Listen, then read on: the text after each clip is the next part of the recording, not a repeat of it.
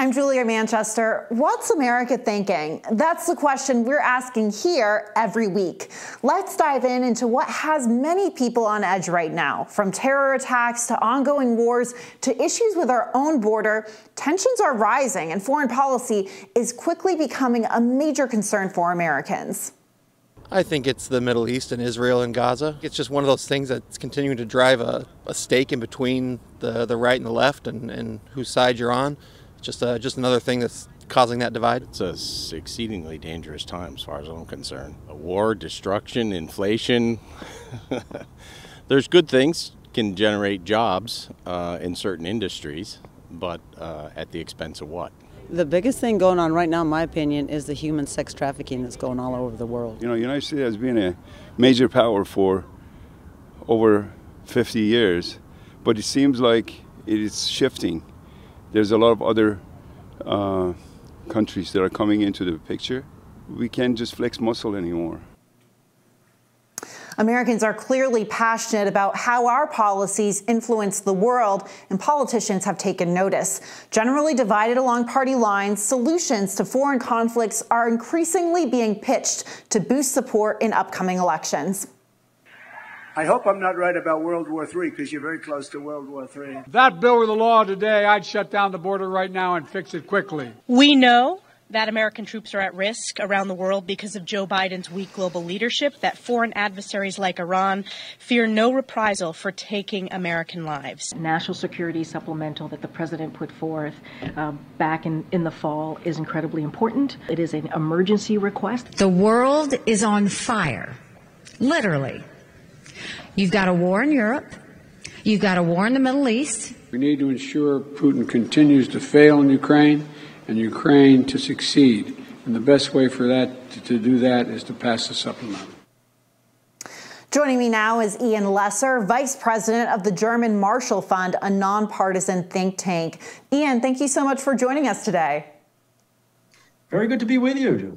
Wonderful. Well, just to jump into it, a recent AP NORC poll asked Americans what they most want the government working on. The results show a significant rise in foreign policy, jumping from 18% in 2023 to 38% going into 2024.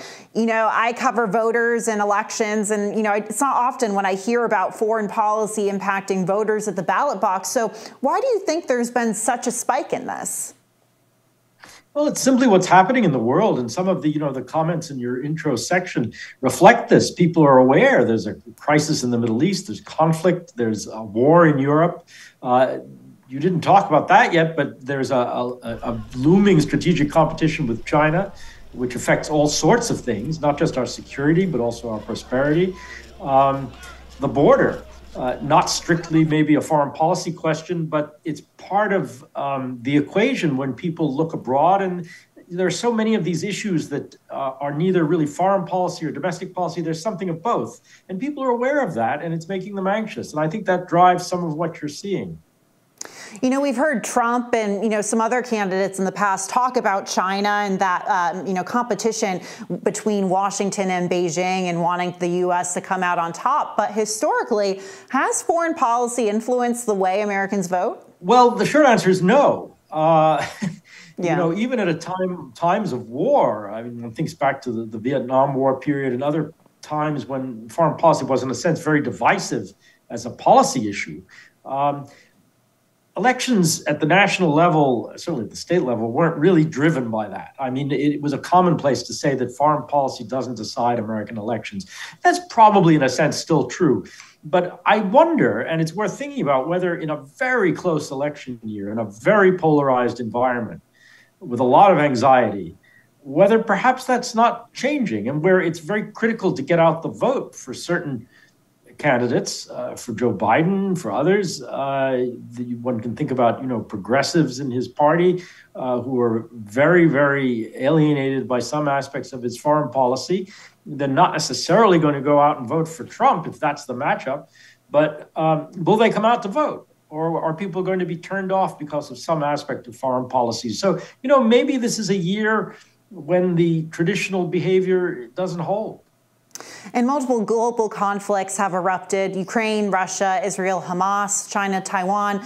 To what degree do you think all of these conflicts can sway voters ultimately?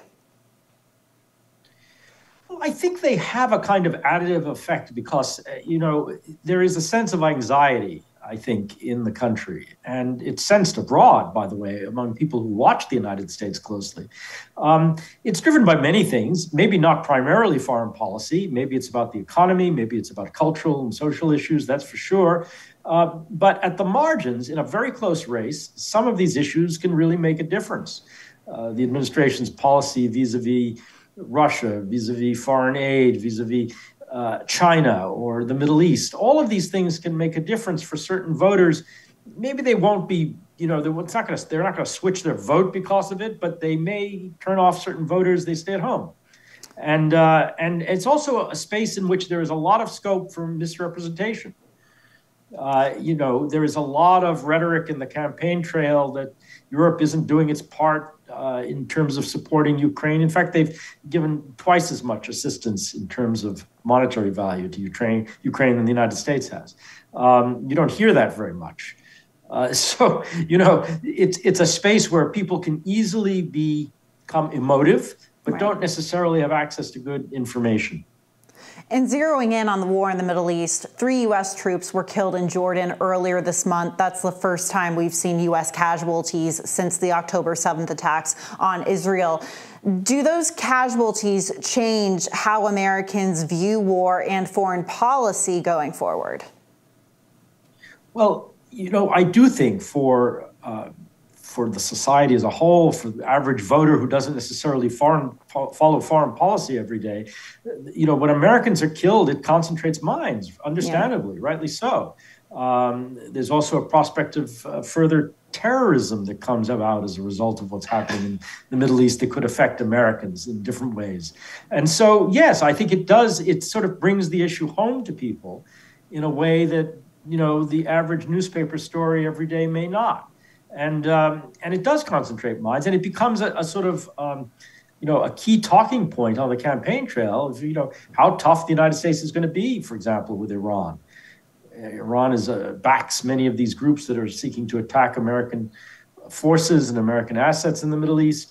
What's the response? What's the response from the administration that obviously doesn't want to see escalation, but also wants to make a proper response to a very vicious attack on the United States? So, there's a lot at stake, and it's not a normal sort of year. It's a very polarized environment, and candidates will make a lot out of these issues if they wish to.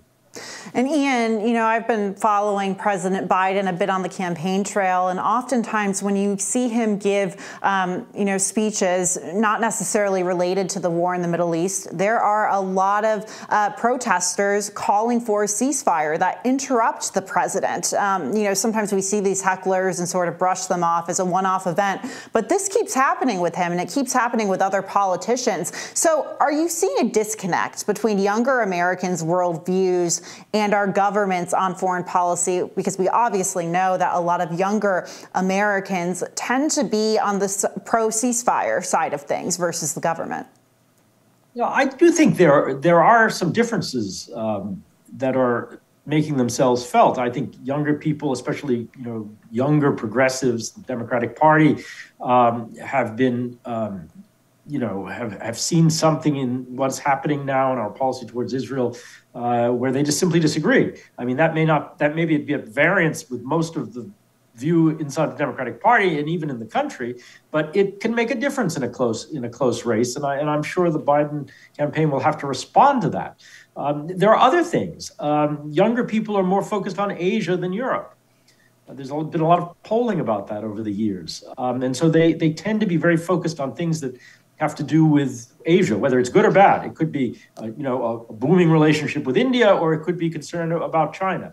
It could be about jobs. It could be about security. It could be about tech, different sorts of things. So there are different focuses.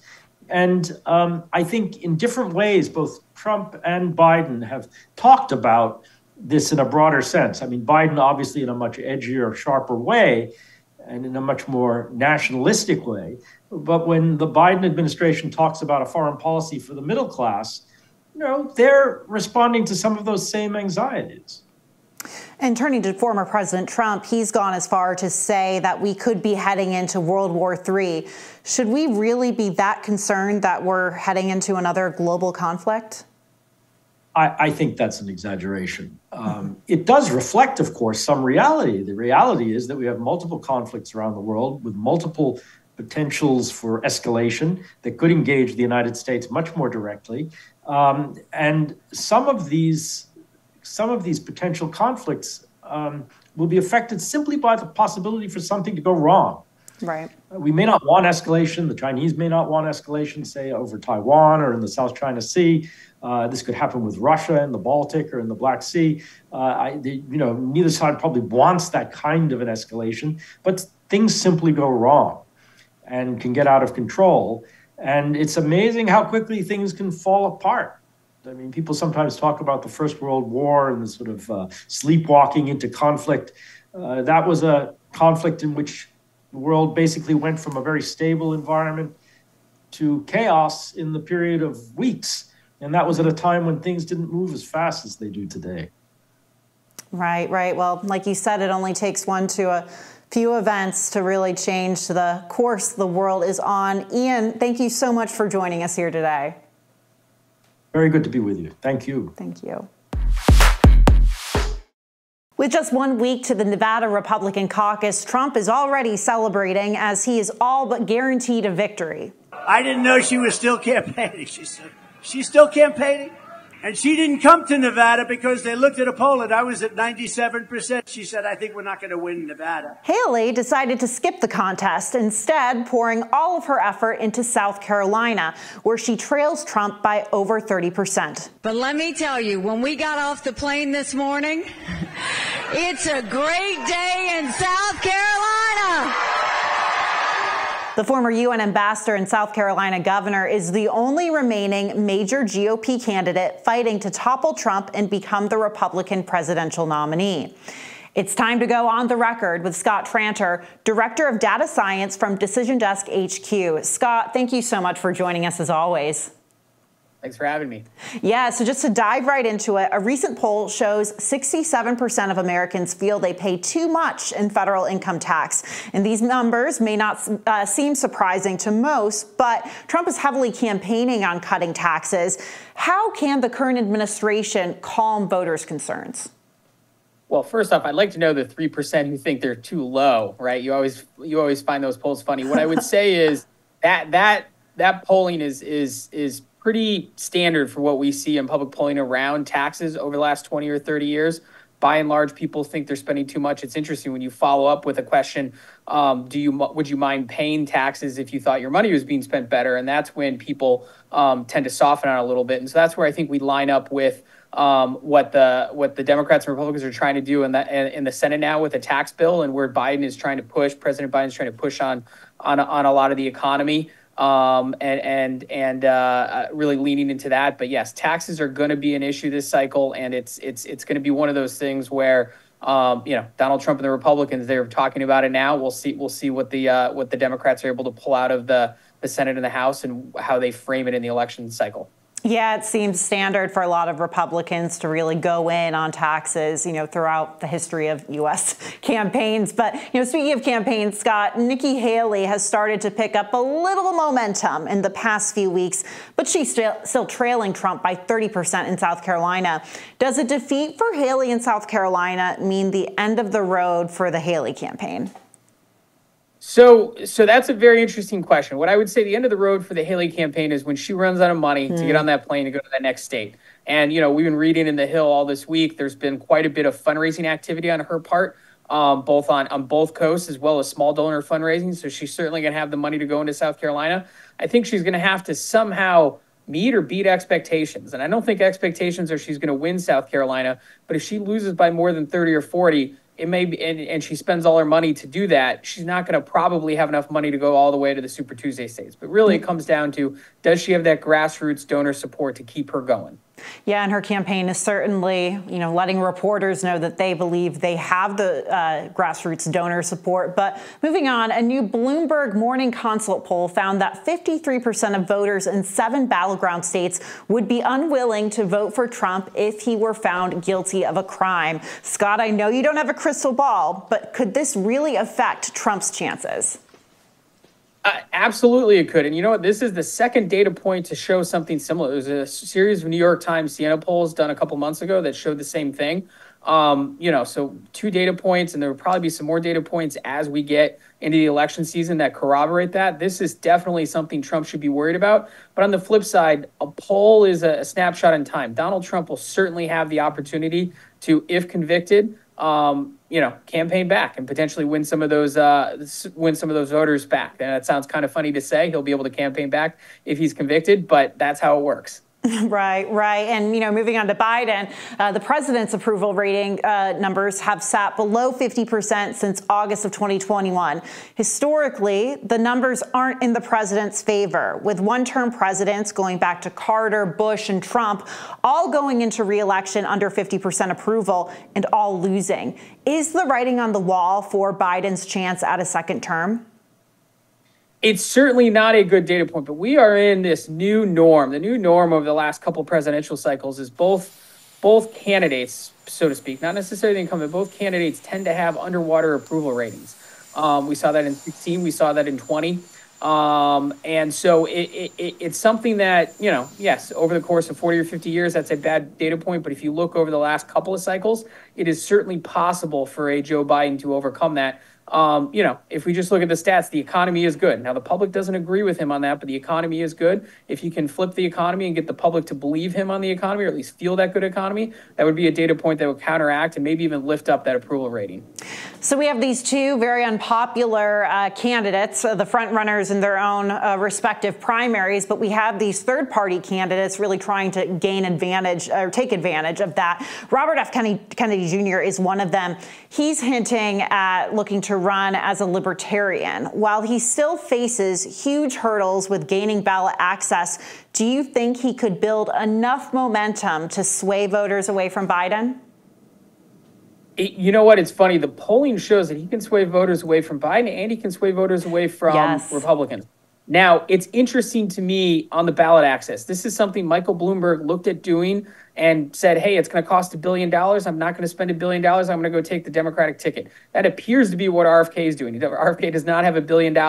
Libertarians need a candidate. They already have ballot access. So if he really does get that nomination and he's on the ballot, that should be a worry for both Biden and Trump's campaigns, because he does have the ability to take voters from both sides. And if he's got ballot access, it's going to matter. And, worth mentioning that the Kennedy campaign announced today that he raised $7 million in the fourth quarter of last year. That's a big chunk of change. And if I'm a Republican or a Democrat looking at that, my eyebrows are certainly raised. Moving further down the ballot, Congresswoman Lauren Boebert switched districts earlier this year, hoping to boost her chances of keeping a seat in the House. But a recent straw poll had her in 5th place. Is this a sign of hard times to come for the Colorado Congresswoman? Yes. In one word, yes. She barely won her seat last time by a few hundred votes. Almost went to a recount. It did not. She's moving to a district that's completely outside where she was. The reason why she moved districts is because she read the writing on the wall in her current one. She was going to have a tough uphill battle. Straw polls are not elections, but they are certainly indicators of it. And, if you were her, you'd hope you at least come in 2nd or 3rd, but a 5th is pretty bad. And there's a lot of good candidates in that primary who are going to have money and also have name recognition. It's not looking good for her. Yeah, we were certainly caught off guard last cycle when she, appeared to be losing and won by a very, very narrow margin. It seems like we're, predicting maybe a different outcome this time. But moving to the Senate, all eyes have been looming on the presidential election, but seats in the upper chamber are up for grabs. Decision Desk predicts a 59.3% chance for a GOP majority. Scott, what Senate races should we be watching as we go into 2024? So the 2 that I'm looking at, and I'll give you 3, Ohio, Montana, and Arizona. Okay. Arizona is interesting. We'll start with that one just because it could potentially be a three-way race between Kristen Sinema and the Democratic potential nominee, and it looks like potentially Carrie Lake on the Republican side if they make it all the way through. Just three-way races, and especially in a state like Arizona where they take, a long time to count the vote, and there's been all that turmoil around there. That one will be a tough one to call, and will be very close.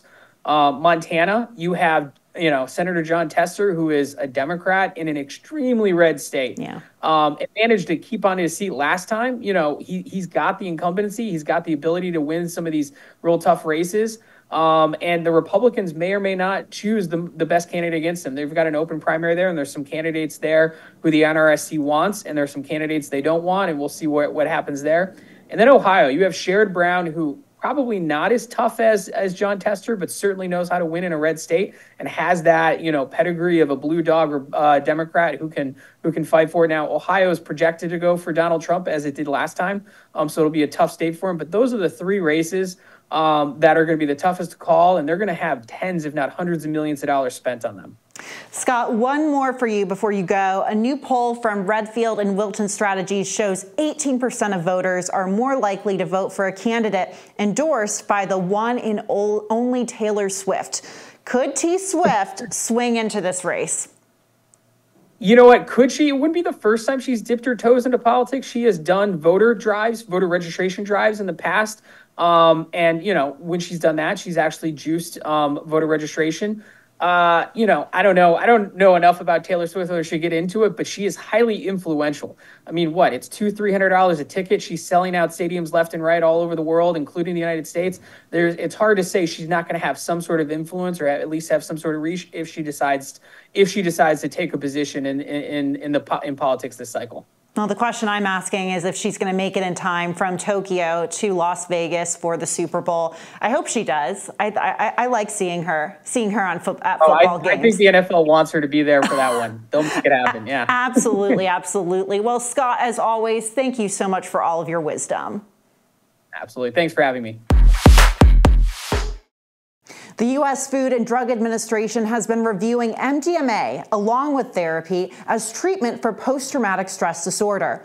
MDMA-assisted therapy is on track for federal approval in 2024. And with more than 660,000 veterans under VA care known to suffer from PTSD, this approval can't come soon enough. Privately funded research has demonstrated clear, positive results in treating previously untreatable PTSD with little or no risk to patients. This includes studies in cooperation with the VA for existence at the Bronx VA Hospital. Let me be clear, these trials are conducted with full FDA approval under medical supervision and in a safe clinical environment. Joining us now is Juliana Mercer, a 16-year Marine Corps veteran who served in both Iraq and Afghanistan. Juliana is now the Director of Veteran Advocacy and Public Policy for Healing Breakthrough, a nonprofit helping vets with PTSD. Juliana, first of all, thank you so much for joining us, and thank you for your service to this country. You've advocated for these treatments on Capitol Hill and have testified in front of Congress. Where are we at with FDA approval at this moment? Lykos Therapeutics, formerly MAPS PBC, submitted a new drug application, or NDA, to the FDA this last December. The next milestone is 60 days later, which would be mid-February, and that is acceptance of the application. With the breakthrough therapy designation that was given to MDMA in 2017, Lykos has requested that the FDA grant priority review of the NDA. The FDA has 60 days to determine whether the NDA will be accepted for review and whether it will be a priority or standard review. So that's 6 months or 10 months, respectively. If approved by the FDA, the DEA would then be required to reschedule MDMA, making it available for prescription medical use.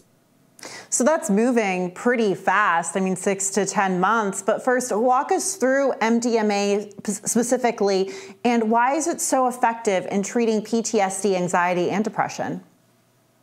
Yeah, so MDMA causes a chemical reaction in the brain. For somebody that has post-traumatic stress disorder, they're stuck in their trauma response, whether it's fight, flight, freeze, or fawn. And MDMA goes in, it's kind of like a a switch. It flips that switch off so that you're no longer stuck in that trauma response. And once that switch is off, you're able to confront your trauma without having that trigger. And you're able to work with a therapist to get to the root cause of the problem and sort through the trauma that you're dealing with. So you're a veteran yourself. Can you tell us a little bit about your own personal experience with your treatments?